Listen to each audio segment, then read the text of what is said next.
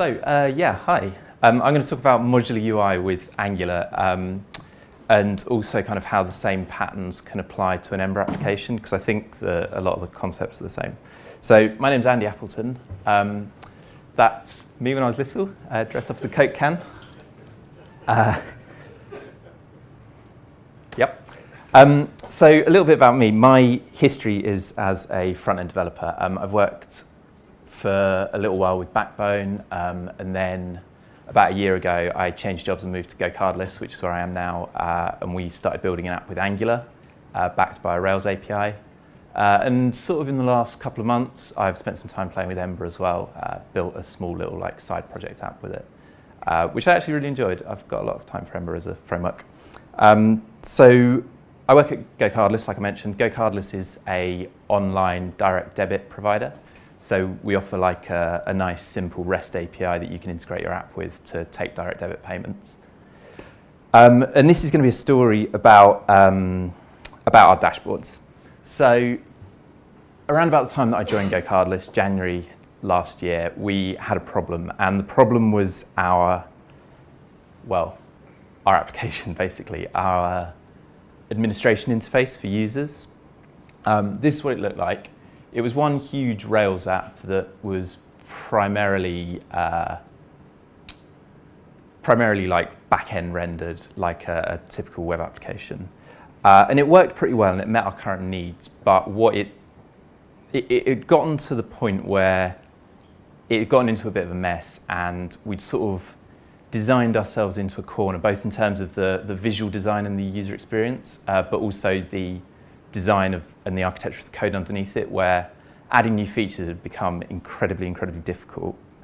And we got to this point where we needed to add quite a large feature, and we just couldn't see a way to do it without it taking months and months and months. So instead of adding the feature, we just chucked it away and started again, and built an Angular app to do the same job backed by an API. So before I dig into that, we've got in GoCardless, we have three types of user. We have a merchant, who is the person who collects money.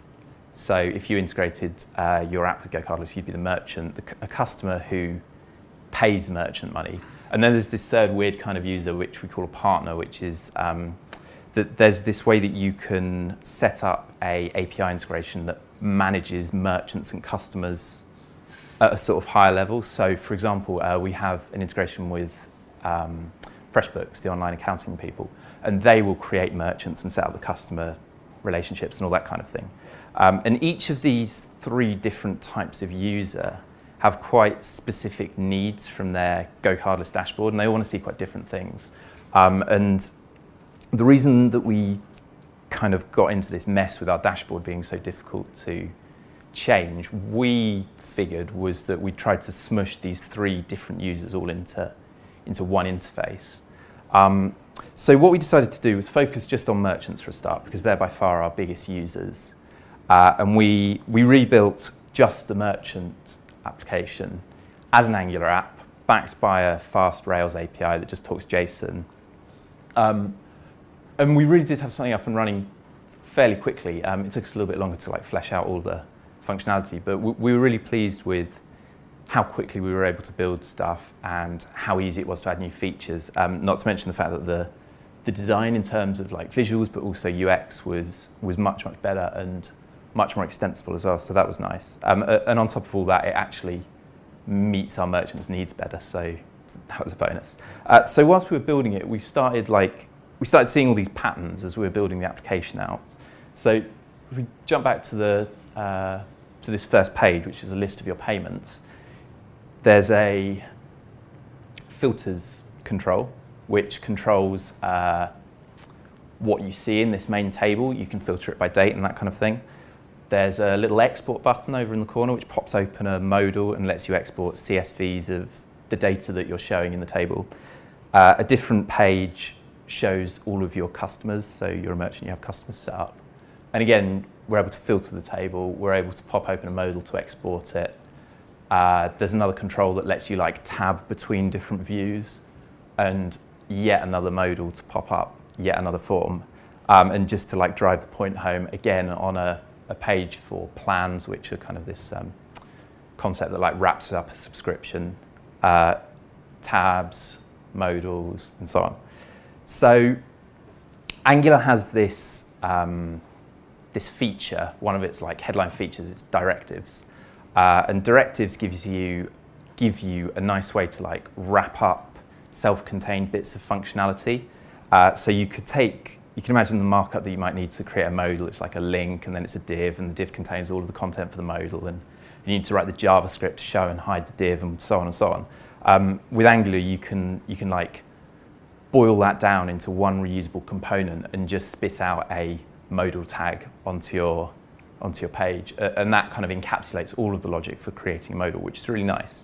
If you've been following along with like web components and how they're progressing, it's a really similar idea. You get to like put this veneer over the top of all the messy complexity and just reuse it again and again. So in Angular directives, you can back your directive with a template and with some JavaScript files that govern how that template behaves. So using this modal example, the template would look possibly something along these lines to begin with. So the link that toggles showing and hiding the modal, and then the actual like modal and the contents.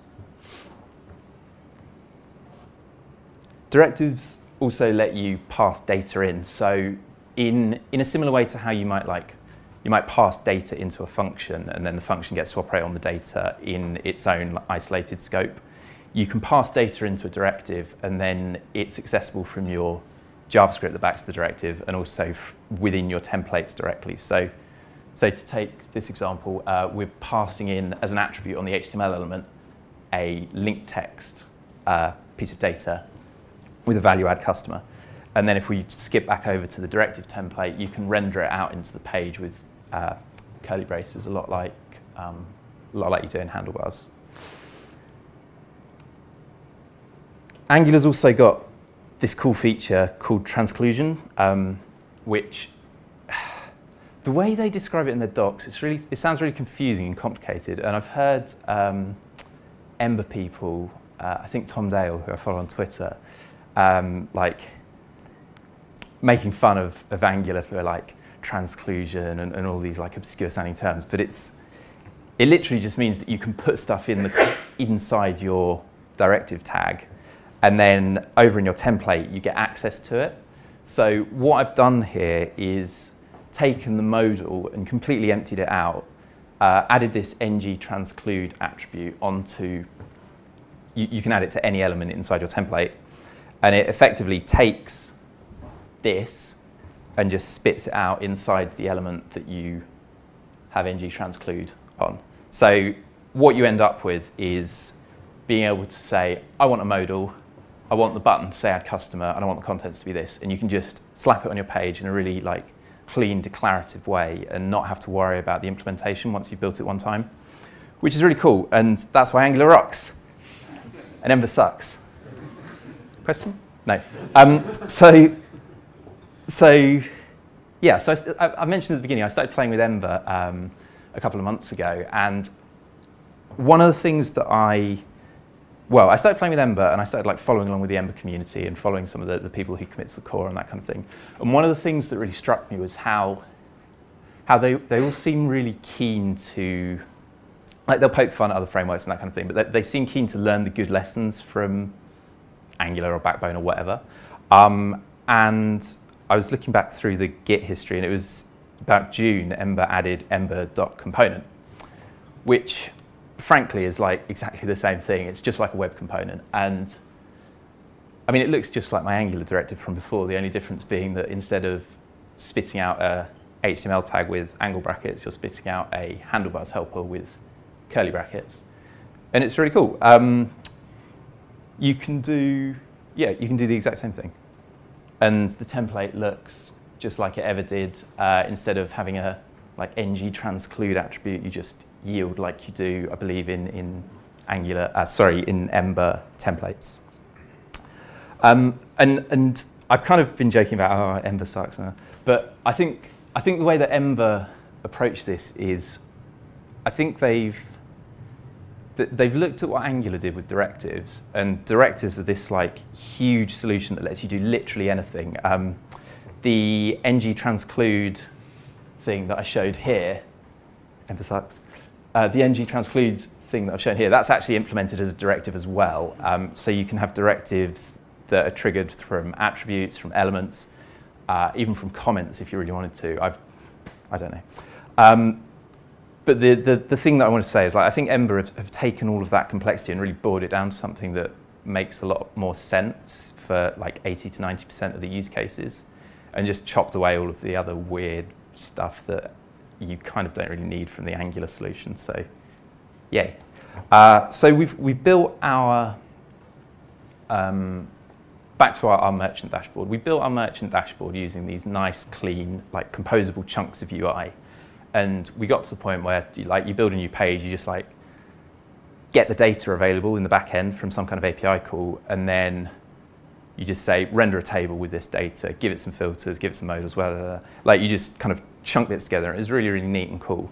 But as I mentioned at the beginning, we'd only done it for merchant apps, and we had this problem of like those pesky users who weren't merchants but also needed a dashboard.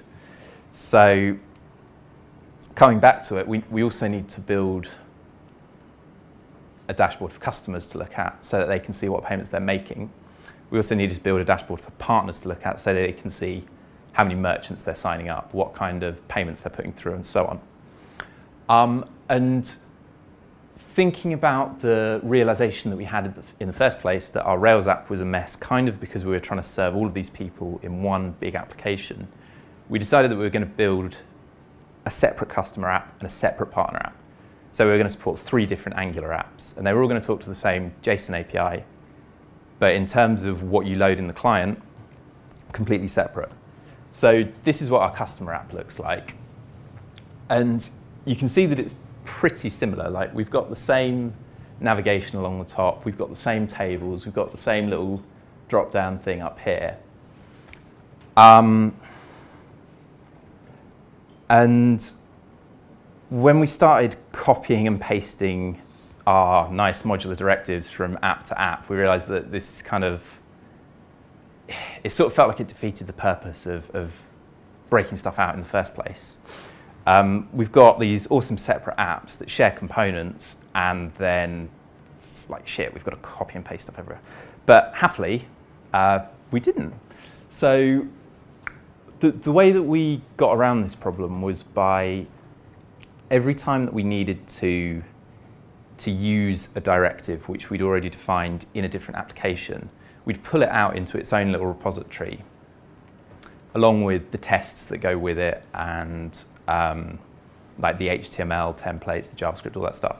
Pull it out into its own little repository, and then load it back into the application using Bower, which I guess people are familiar with. It's like a front-end package management system from Twitter.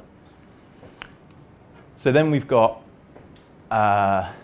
loads of little repositories on GitHub that just contain the core bits of code that we need to make a directive work.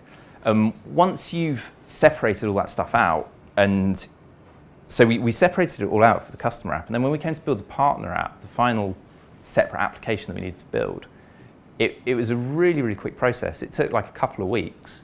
And the reason for that was that we were writing this glue code which sort of gets some data and build the skeleton of a page, and then just drop all these directives on, bring them in with Bower, drop another directive onto the page. And it became a really, really quick thing to do. And if we needed to build something else, I'm confident that we could do it really quickly, which is really nice. The other benefit that we saw was that if we found a bug in, say, the filtering directive that filters the table view, you fix it in one place, which is the central repository. You write a test to isolate the problem, and then you just go to all your clients and run Bower update filters, and it sucks down all the new code, builds it up together. We're using Grunt as well to kind of package everything back up together. And it's sort of like, you know how it's really cool when you use npm with Node and there's a bug fix and you just pull it down and forget about it. You can do the exact same thing with your front-end UI components, which was a real revelation to us. So that's what we did, and that's how we did it. There were a few issues that we ran into along the way. We ended up creating quite a lot of repositories to the point where we actually split out a separate organization.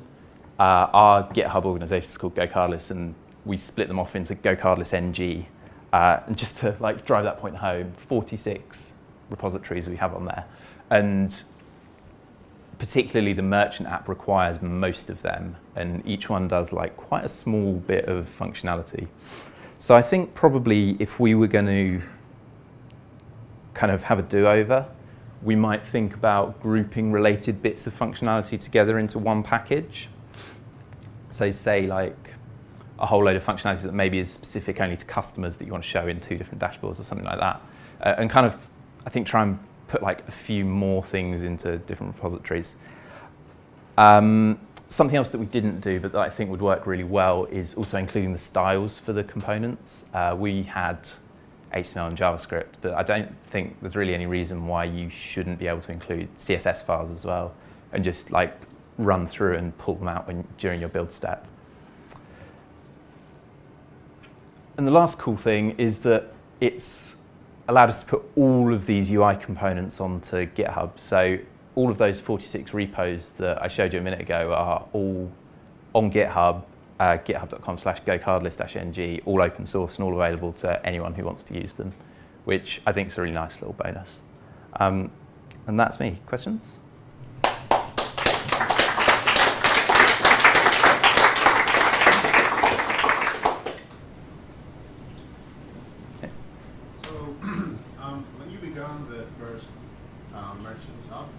Did you use any components of the old Rails app? Did you start building onto that, or did you start? Yeah, so the question was, when we started building the Angular app, did we use any bits of the old Rails app? And the answer is no. We chucked it away completely. Even to the point where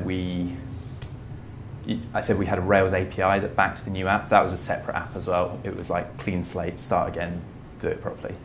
Yeah, because my experience with Ember was that the first time that I tried to use it, I wanted to add some charts to my little dashboard, and that was incredible with Ember. But I didn't want to replace all the information and the handling that I had about the profile page, which is just a simple page.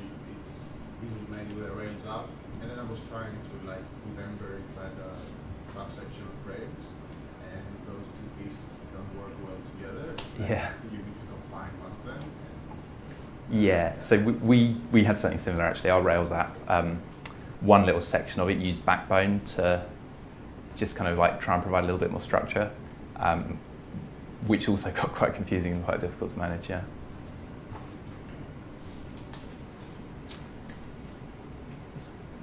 Yes, how do you manage the branches and the releases? You have 46, right? If you want to create a new development branch, or how do you create which one for each repository? Sorry, could you rephrase that? Do you say how do we manage creating branches for? Yes, branches and your basically your deployment process. How it works. What for the main application?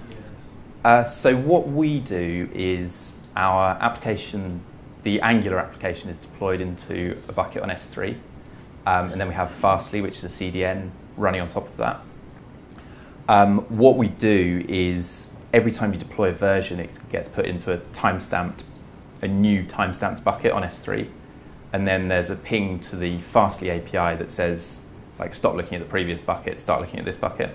And so we've got on S3 a time-sliced version of all the applications. Does that answer the question? Yes, I'm more thinking about the components. How do you, how do you pull the components into the app when you're deploying? Okay, sure, sorry. So we just check we run Bower install, which pulls all the components down from GitHub and puts them into a components folder, which we then check into our repository. So the next developer coming to work on it doesn't have to run Bower install. It's all there in the repository. which we found to work quite well.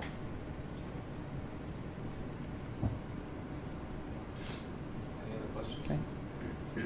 Okay, before we break then, the next step is the bar. Again, left and left, but it'll be a crowd going that way. I did think of my last survey question, that is, how many of you have written Angular applications?